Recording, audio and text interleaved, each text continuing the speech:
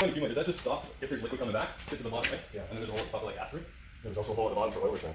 Was that blocked?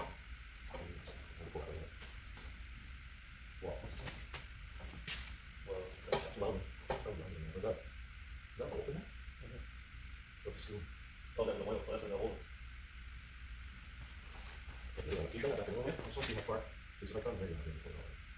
Or at least that's not.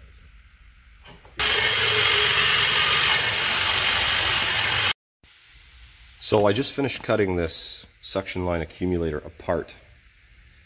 And I pulled the assembly out here. And the way it works is we have an inlet and an outlet. So here's our inlet.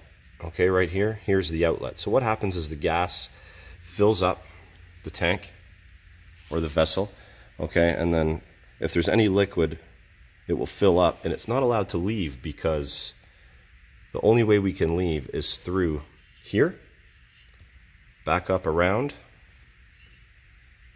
okay, and then out the outlet. So the liquid level has to be real high in order to get liquid back to the compressor. So this is why we use them, to prevent liquid slugging of compressors.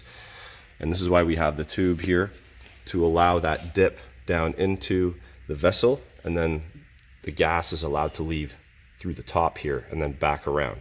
So what I did want to show you though was, here's the oil return line. So we're going to have some oil in here with maybe some liquid refrigerant. We need to get the oil back. But look how small that hole is.